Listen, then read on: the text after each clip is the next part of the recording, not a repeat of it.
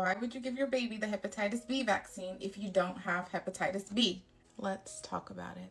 If you haven't seen part 1, go watch that first. So it's not just about mom. Your baby will meet hundreds of people in their first year alone. We can't know everybody's hepatitis status, so it's more about protecting your baby from risk that we can't predict. 25% of people with hepatitis B are infected as kids and teens. So when I say risk, think daycare, playground injuries, kids biting other kids. Think healthcare workers, medical equipment, blood transfusions. As your kid gets older, think tattoos, piercings, sex.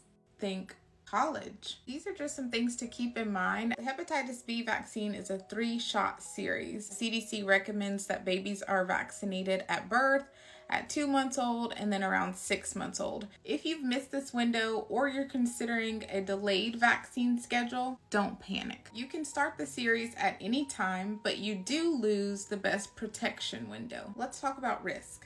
There was a study done in the US that analyzed all neonatal deaths after receiving the hepatitis B vaccine from 1991 to 1998. There were 18 deaths reported after 86 million doses were given. That's a rate of about 1 death per 4.8 million doses given. Of those 18 deaths, 12 babies died from SIDS, 3 from infection, 1 from intracranial hemorrhage, 1 from accidental suffocation, and 1 from heart problems. Now let's talk about kids who don't receive the vaccine. 90% of babies who become infected will develop chronic infection. 25% of those babies will die. So 1 in 4 babies that are infected with hepatitis B will die.